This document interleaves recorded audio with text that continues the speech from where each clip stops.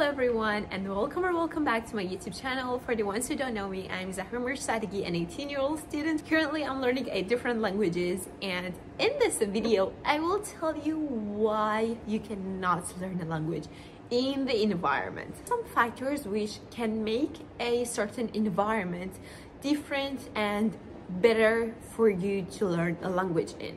So that environment needs to be a native environment, right? So an environment where people there can speak in your target language, or their native language is your target language. Okay, so you found this place, right?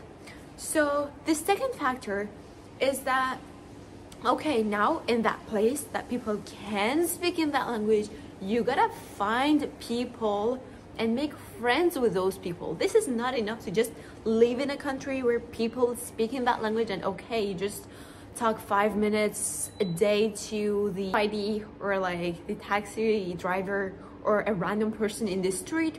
This is not enough.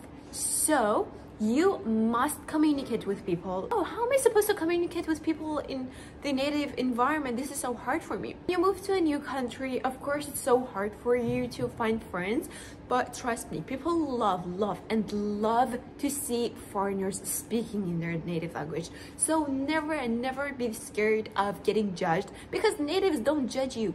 Natives never judge you, because they know how much hard you're trying and how much hard you're working to learn their native language. A lot of foreign friends of mine who live in China, they don't even have one single Chinese friend. So what is the difference between you and someone who lives back in her country?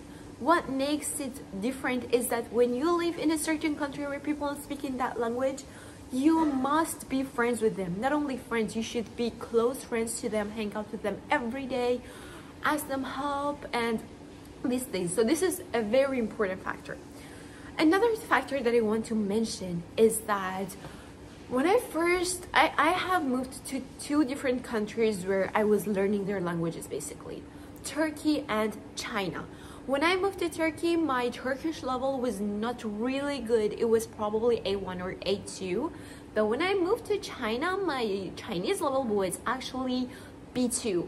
So do you see the difference? Improving your target language in the environment as someone who is probably beginner in a certain language is not really the best choice, because as I told you guys, the most important thing for you as a person who lives abroad is the communication that you need to make. There is the friends, the community. Okay, so if your language level is not good, so how are you supposed to find friends? How are you supposed to find close friends and hang out with every day?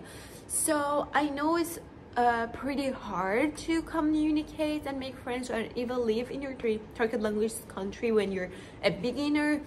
So my recommendation for you is that if you have to have a good base on that language, let's say B2 or B1, yes, and that's when you will actually enter the community, a big world and the big native speakers community.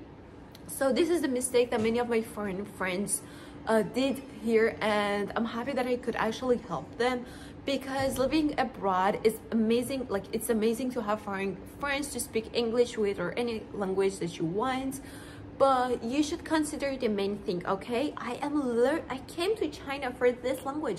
Why would I spend my time speaking a language that I don't even need to improve or do anything like that? So please consider this. Another factor that I wanted to tell you guys is that if you want to move to a country to improve your language, I really recommend you guys to take part in the language courses of that country. Let's say in some programs, 1-year language program, 6 months of program, a semester of language program. Because when you just go to a country with a tourist visa, let's say, and you want to improve your language for 6 months, let's say it's a little bit hard for you to actually improve it, because the way is probably going to be a way more challenging for you than just taking part in classes, having native teachers, having motivated classmates who want to learn your target language as well. So I really recommend you guys to take part in language courses in the country that you go to. And the final point that I wanted to say is actually related to the first point that I said, finding friends. Finding friends is the biggest key, the most important thing, okay? So no matter where you're living, okay, you're probably live in your country or a country where people don't speak in your target language, okay? You should find friends no matter from where, social media, wherever you can think of. There are a lot of communities where you can even find in your own country that there are a lot of people who can speak in your target language. Or if you're living in the school's campus, go and try to find friends. There's always a wall between the foreign students and the Chinese students, especially in my university.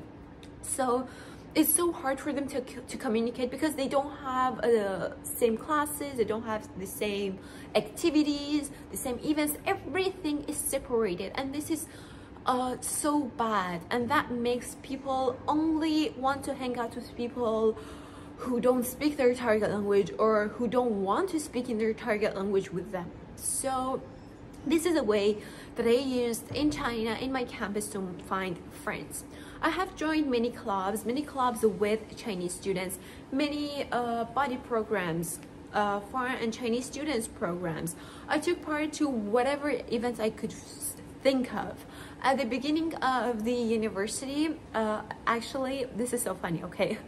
I used to go to the street, yes, in the street of my university, and I was seeing like a very nice girl, and I was like, oh, how could I go to this building? And after that we could like make friends and talk a little bit more. And because Chinese people are just so sweet, so she could just give me her WeChat and we could communicate and be best friends. Or many other things like that. Do not be shy to start the conversation first, please. This is actually the only reason why I could find a lot of Chinese people here at a very short time. I was never scared of people judging my Chinese level. I was never scared to get rejected by Chinese people. I didn't care. I just wanted to make friends. Like, who knows, probably the person who you see in the hallway is going to be your best friend tomorrow, and if you don't start the conversation, you can never know that. Today's video's topic is you cannot learn a language in the environment. And yes, if you do not do these things, you won't learn a language in the environment. Thank you so much for watching this video. I would really appreciate it if you guys support my video. I'm gonna be way more active on YouTube.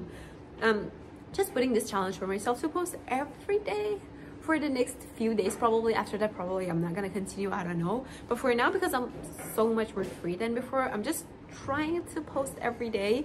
So you guys please support me, tell me on the comment section so that I make more videos soon. Thank you guys, and bye.